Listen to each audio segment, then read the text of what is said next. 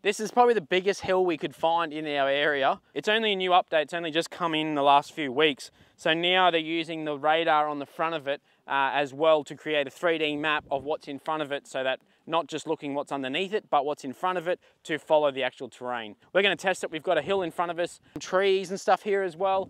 We'll see if it hits something, see how it works, and we'll just go for it, I think. The first test we'll do it without the new 3D following on. It still keeps obstacle detection on, so it's still going to go around these trees and everything like that.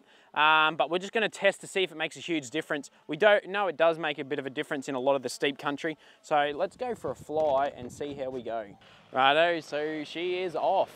So you can see we have got quite a steep hill in front of it there. It's going to see, it's already sensed that little tree there. Going up the hill now. See, this is the problem at the moment with the standard non-3D flight mode on. It's actually sensed the hill as an obstacle. So see how it's pulled up there early and turned around because it thought that whole hill there was an obstacle. You can see it's coming for the tree there. It's gone around the tree. Continuing on. It actually turns the sprays off when it goes around the tree too, so it doesn't double dose areas. See, we've got this new function here. This has only just come out. Real terror-free 3D flight.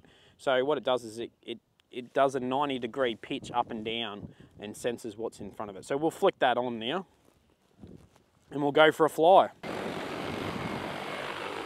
So it's going towards this hill now. So you can see it's already going up before it's actually got to it. It sensed that that hill's in front of it. It's going up. Whereas before it was just looking at what was underneath it.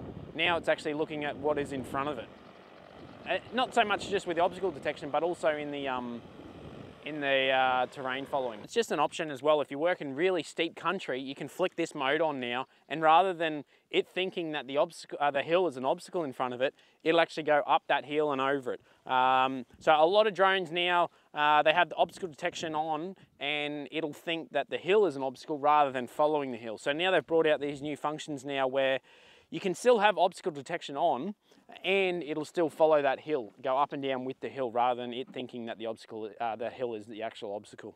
So it works really good in hilly country at the moment.